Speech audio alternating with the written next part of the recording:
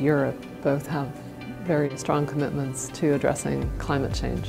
So as we advance with policies to reduce greenhouse gas emissions, that opens up more and more demand for new clean technologies.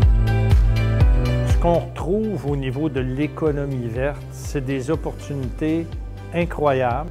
Aujourd'hui, on a eu des conférences, des témoignages d'entrepreneurs.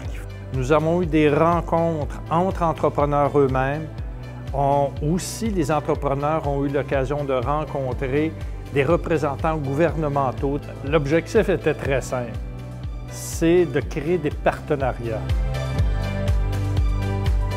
We have had a great uptake today, over 100 participants and 30 companies from the EU, 30 companies from Canada. The CETA agreement provides abatement of tariffs, which covers 98% of goods. And in the case of clean tech, tariffs are at zero now.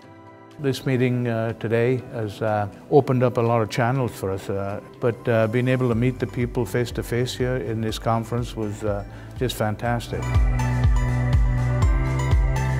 We are very sensitive to clean tech, so the idea is having more information of the different possibilities we can have in business. Our hope is that the connections that are made in this workshop can lead to Canadian and European companies pursuing business in each other's markets and in many cases pursuing business opportunities together.